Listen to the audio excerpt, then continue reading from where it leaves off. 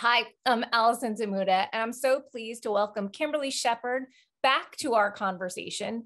And Kimberly, one of the exciting parts of your school is the opportunity of regular teacher collaboration after students go back to their home school. Can you talk a little bit about what that structure looks like and what you've seen emerge because of that collaboration time? Absolutely. So our students, when they leave to go back to that homeschool, our teachers have a unique block period of time in the afternoon that they are all on planning together. So the ability to collaborate has just been invaluable. What I would say is the teachers, we're seeing the paired courses that we have. So it is a little bit forced in that sense, but the teachers have the opportunity to work together. So we've created an authentic lesson plan for them that allows for both teachers to put their standards, their activities, their lessons in, and then any time that they're going to collaborate together and work together as two classes. So that's been great to see the collaboration between the two.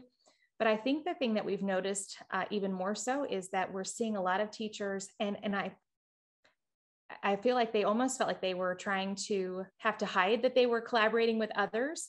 And when we would find out about it, we were like, oh, that's fantastic. We were so excited. So then it became this organic pairing.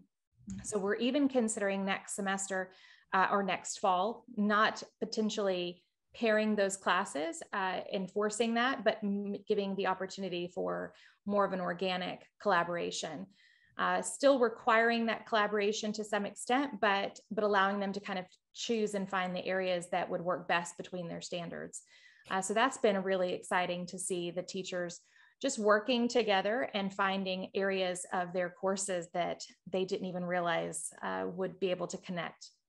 So it's interesting because you're describing it as this alignment around similar course content. So moments where they see that dynamic interplay and starting to make that interplay more apparent to students. It not only demonstrates that kind of application, that interplay, but also starting to see how it changes the teacher's perception.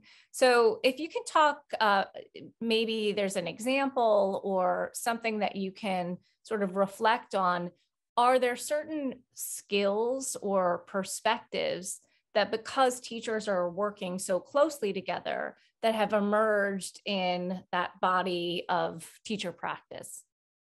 I would just say overall the openness, the excitement we've seen. Initially, some of the courses didn't necessarily see the direct pairing. And I understood because, I mean, even for example, and these teachers were able to quickly catch on to this one, but between chemistry and cosmetology, you know that those standards don't directly align, but at the same time, there are some connections between those two classes. For example, the chemicals used in perming. And so the teachers quickly found ways that they could allow their students to have that opportunity. So it's not that they're pairing every single day, but they quickly recognized that here's my standards and the connections between another course's standards. So the identification of their own standards has been much deeper, and what they're actually teaching and how they can go about that, we've seen a much more powerful connection between those.